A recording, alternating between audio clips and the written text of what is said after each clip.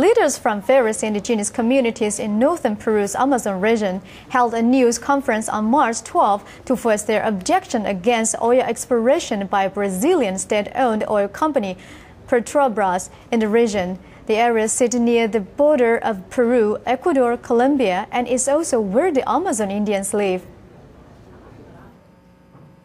On March 12, leaders from indigenous communities in northern Peru's Amazon region met in Lima to protest against oil exploration in the borders of Peru, Ecuador, and Colombia by Petrobras.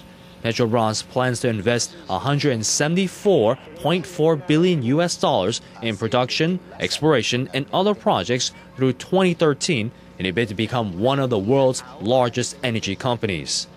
Chiefs from several local communities demand the government to help protect the local territory and forests, which would be intruded and damaged by the move. After more than 1,500 years, we are living, conserving our natural resources of biodiversity with wild fauna and flora. For this reason, for such wealth we have, we ask the state and government to respect us. Because our forests are clean and untouched, the petroleum companies want to come and damage our water and our forests.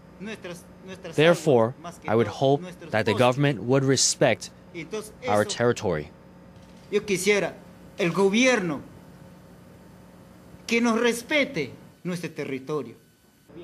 The Petrobras exploration is still in an early phase, but native Peruvians have protested what they describe as contamination of rivers as a result of oil residue dumping during the last major oil development in the 1970s. TITV Weekly.